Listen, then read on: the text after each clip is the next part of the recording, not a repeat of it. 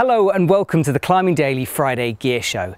Now on this show we do reviews, we look at equipment, we chat to brands, but rarely do we see something truly innovative.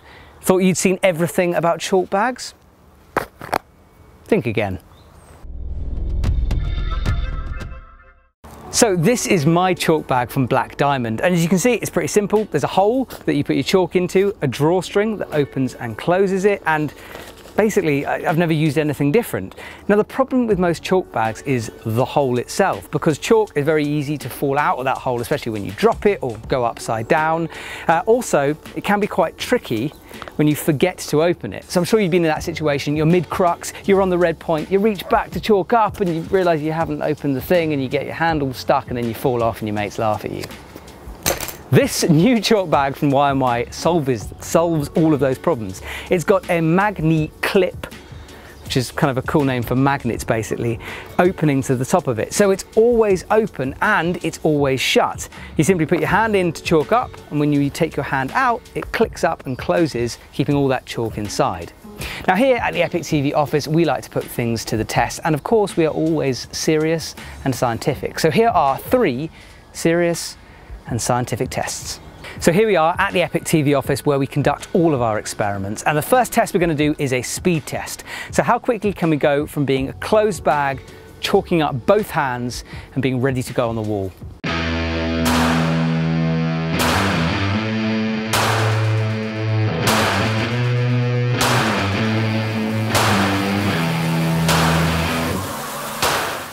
Okay, here we go. 3, 2, 1, chalk.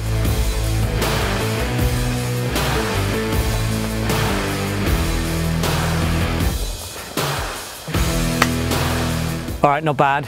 Time for the Y&Y.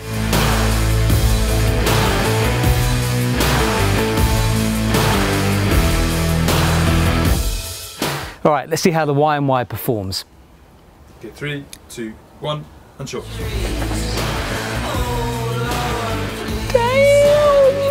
So as you can see, vital seconds saved with the Y&Y. Now obviously this is a bit of a joke, but it does have a practical purpose. It's always open, and that means just instant, quick access to your chalk without any faff, and I hate faff. So speed test done, now let's look at droppability. Let me explain more.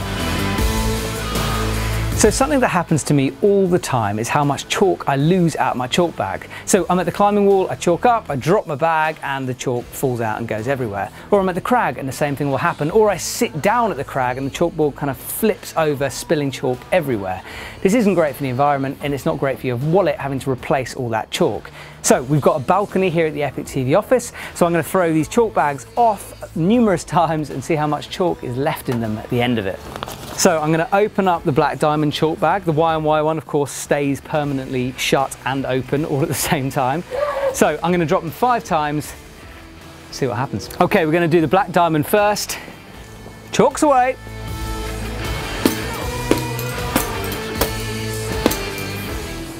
Okay, so quite a lot of chalk lost, some quite big lumps, but the bag never fell completely upside down, which does sometimes happen. So time for the Y&Y. Step to the right. Here we go. 3, 2, 1.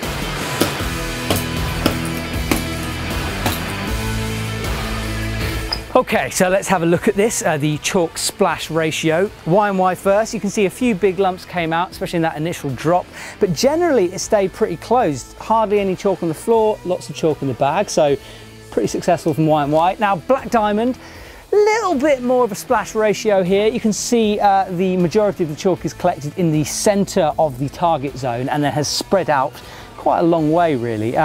Still obviously quite a lot of chalk left in it, and let's be honest here, these things, they're designed pretty well, especially with the weight at the bottom of the bag. When you drop it, it tends to fall like this downwards, especially on a longer drop. It's the shorter ones, especially when you sit down, it just spills out, there's more of a problem. But it did well.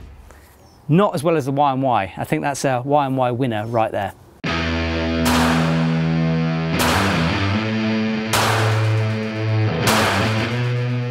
So the final test is a usability test, because it's all very well lobbing this thing off balconies, but how does it perform when we climb? This is Andrea. He is one of our interns here at the EpicTV office at the moment. He's going to be spotting me. Now, sticking with the whole office theme, instead of climbing on rock, I'm going to be climbing on the house, and I've picked, frankly, one of the most dangerous climbs we've got here, the long traverse from wood stack to driveway. So let's go with the Black Diamond first. Let's get climbing.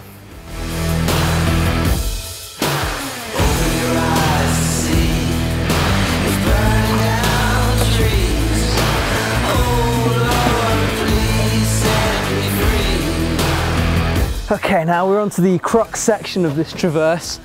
A very difficult hand over hand, heel on. Of course, you can use the side wall. This is a good time to test. Whoa, it's okay, I'm fine. The Black Diamond chalking up ability. It's good, it's strong. Avoiding the light, always difficult this. It's best to cut loose, go around the light, hook back on. It's going well, getting a bit pumped now. Another chalk up opportunity.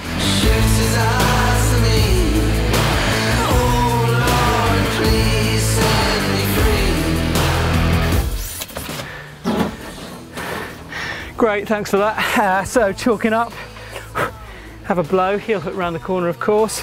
This is an easier problem if you are taller, as you'll see in a minute. I can't really reach the ground. Drain pipe. It's all good. So the Black Diamond chalk bag performed well, no chalk lost. Now it's the time of the why and why.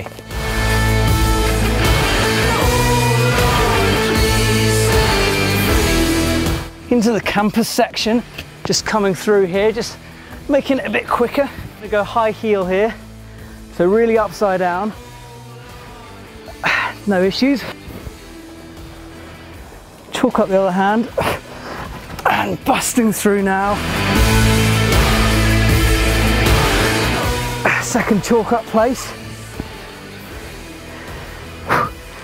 Starting to feel the pump.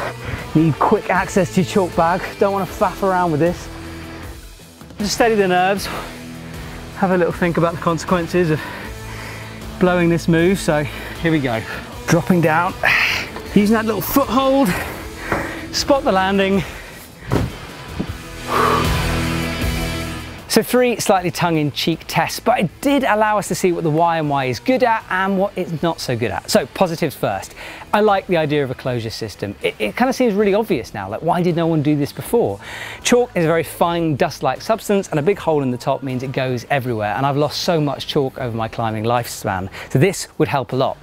Negatives, well, inevitably with any kind of a closure system, you are going to get a little bit of resistance when putting your hand in. It's not a lot, but it is there, and it can be slightly off-putting, especially if you're not used to it.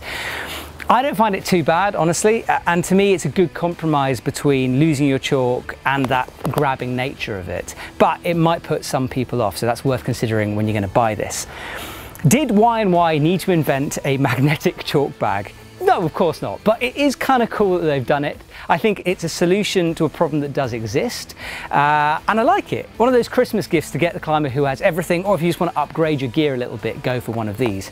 There's nothing wrong with old chalk bags, they work perfectly exactly the same, but this slightly improves a very good design, and that's always a good thing within the climbing industry. So there you go, a little review of the Y&Y chalk bag, and as always, please let me know what you think in the comments below. Now, if you decide to buy this for the EpicTV shop, go onto the website because there are some limited edition options for you. I won't tell you what they are, so check it out if you want to find out more. Thanks for watching, and I'll see you soon.